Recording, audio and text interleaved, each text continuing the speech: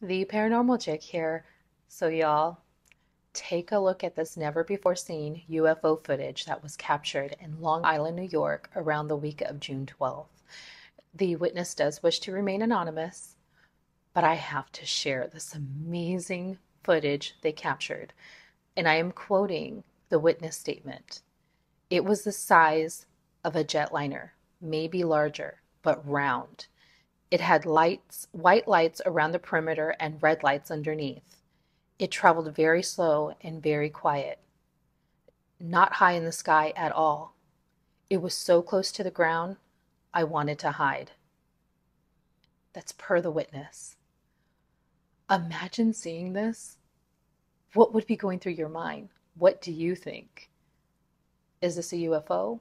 Is this something other? Is this the military? Ultimately, it's going to be up to you to decide on what you think these are. Are they conspiracies? Is it a cover up? Are they true extraterrestrial beings surveying us? And why now? Why such an increase in UFO sightings, alien crash landings? Why now? Tell me what you think.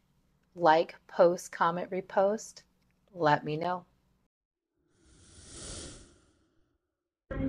It's round and it has lights around it. I can't believe what I'm witnessing right now. My hair on the back of my head. Rosanna, she's taking a picture. It's hovering slowly and oddly. Janine, It's a UFO. Oddly. I'm freaking